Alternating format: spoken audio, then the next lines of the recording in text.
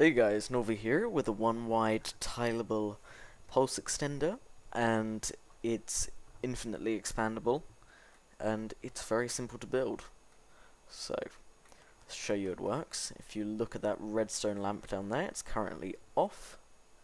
We do this, on, and it stays on for much longer than the button is meant to stay on for.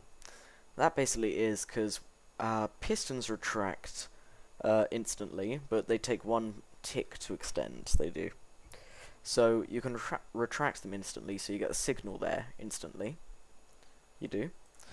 But then as they're retracted, these torches are getting unpowered so that they won't power this block to power onto this piston.